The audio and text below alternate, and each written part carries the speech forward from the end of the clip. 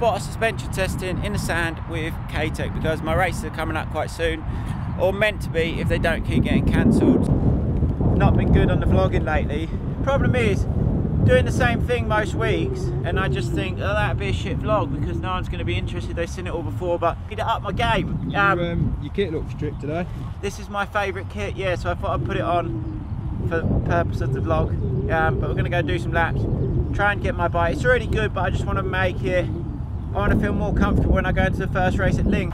I'll start this now. I've sort of got a set up from what I'm happy with around Ed's. We're going to start with that. So I guess a base, see what we need to make, improve and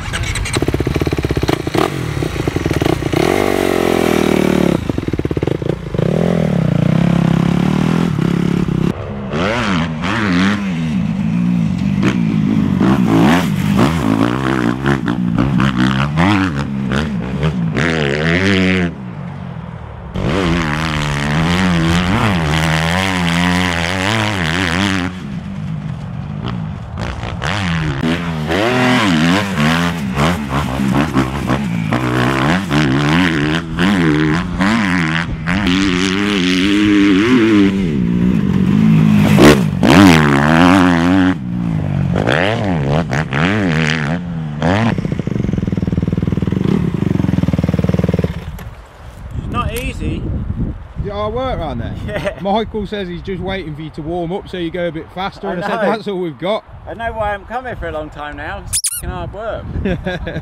From Ed's to now, where I slowed everything up to get it to sit in the corner and roll through, this one, it goes down and it doesn't sort of recover through the stroke now, I think, because I've slowed it down that much. Yeah. So then it sort of stays down and then pushes, yeah. Packing into the turns. But I think go through because it's quite low on the front, even going into the turns as well. If I'm flush there at Ed's like that, yeah, probably open up the rebound will help that as well. So we can do a combination too, maybe not have to drop the front through so much. Yeah.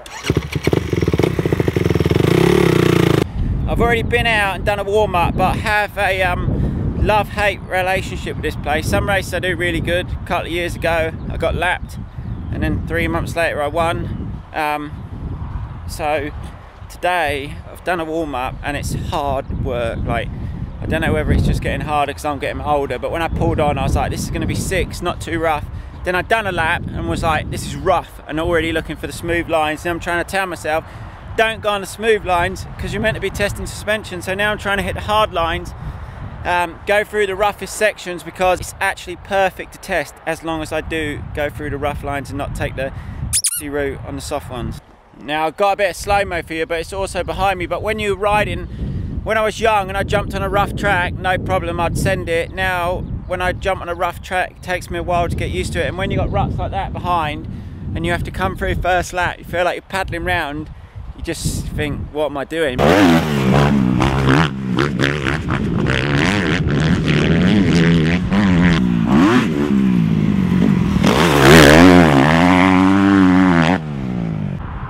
How's your day going, Tom? Don't know. It's hard to make improvements. It's always, we wasn't at a bad place to start, so to try and improve from that's quite difficult. We're just trying different things. We've gone one way, now we're going the other way, see where we can see what's better. Make some gains. Alright, I've got my different lens on, that's why I'm a bit close, but long day, half two, not really a great day up until this point. We've, don't know, trying to get more feeling with the bike. It wasn't bad to start with, so I think I've probably gone the wrong way going harder. Now we're going the other way to go a little bit softer and be a bit more supple. So track's not easy either, so every time I keep stop, start and going out, it takes me a while to get into it, get cross-rutted, and then that really winds me up and it sort of get off to a bad start because pull on the track, cold, then I go through a section like I showed you earlier on camera, there's like 4 of those, 5 of those probably, get cross-rutted, nearly jumped off the track one time, and I just thought, automatically in my head I'm like, it's fucking shit, when actually I didn't really give the change a chance. So I almost gave up this vlog as well because I was getting wound up halfway through the day, you know, I just sacked the camera off. It was flat as well. Struggle, it's been quite a tough whole day mentally. These boys, Michael and Lee, have been troopers though. They've not got angry with me. If it was me, and I was doing the same job as them today, I'd have probably just said, just ride your bike, mate, and stop moaning. That they've been good. One little section. How's your day been, Thomas? Like Long. this. Like a roller coaster. I've sacked the vlog off 3 times today. How's my day been? How's Michael's? I don't know. If I was you two, I said actually earlier on in the camera, to the camera, that if I was you two, I'd have been really f***ed off with me today. No, I've been like useless, old man, patient give people. up, because the bike's not a magic carpet. There is bumps on the track, but yeah, it's been a roller coaster day. I give up vlogging twice. Nearly give up motocross once. But you're back, but mate. now I'm back, baby. So He's the happy. clips earlier in the vlog have probably been terrible, so I'm going to finish the day, do a little bit of riding, get Lee to get some clips, and that's it. Do your best, Lee.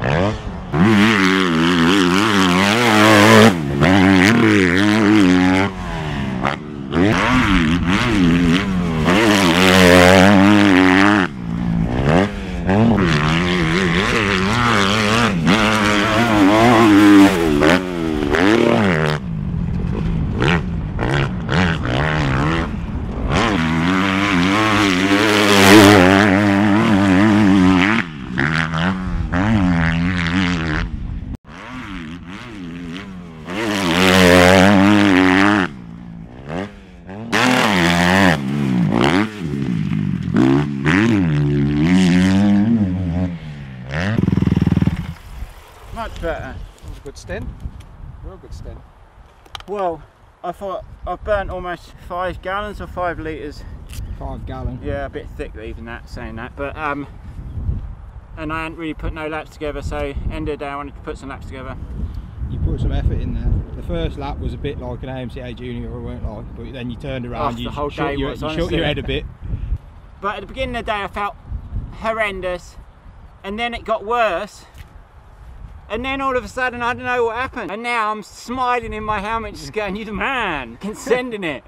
I feel like a bit of self-love, isn't it? Yeah, honestly, when I feel good, the problem is now I have to I have to do something good to then think, oh, I am all right on a bike. Easy for my confidence to dip. Again, I think I haven't rode conditions like this for so long. Makes a big difference. You can't rush a good job. No. Anyway, And at your we age, improved that much with the going softer. Huge difference, wasn't it? Big time. We started the day, I've been going harder, so we went harder and it was getting worse, and then all of a sudden at the end we was like, well, let's try going softer, and we did, and it's been better, so it's been worthwhile. Definitely. All right, I'm gonna shoot up to see my man Ted. See in a minute. Right, so I've shot off from Fat Cats because just up the road, about 20 minutes, Teddy, who I went and seen in hospital, who has cancer, is having a little ride down to raise a bit of money for him. Did put it on my Instagram a few weeks back, went to visit him, but unfortunately it's got a little bit worse. So we'll come up to see Teddy. He's on his little bike. He's just here. How are you, mate? So you're on the vlog, look. You can watch this on Monday. It's a nice bike, isn't it? That's good. Do you want to do some riding? Right. He's flat out. He's missing his big bike, isn't he? Yeah, missing it quite a lot at the minute. We got the sticker on there that I gave you in hospital. Good man. He's not a good man. He's not charged your battery, mate. You're one day out to the track. One job. One job. One job. But no, what were we saying before? So we got a nice day out here to raise a little bit of money for Ted. Yeah, for potential treatment. If not, it'll all go to a good cause. Yeah, of course. He just wants to ride, bless He's him. strong enough. One's flat. Callum's come in. Save the day. Can you get on it? Can you touch the floor? Can you touch the floor on this one? Yeah, you're all right. Go on then. Push. Feet up, feet up, feet up. Is that first bike in how long? 8 months? Yeah, about 7, 8 months now. Since he started his treatment? Yeah, brilliant. Did say as soon as you see his little face light up, went, yeah, I am having a little go. Oh. No, but that's mega. I think my battery's going to go flat, so I'll do a little bit more to the camera, but I'll put a link up, and any help would be greatly appreciated, wouldn't it? Thank you, perfect. Cheers, guys.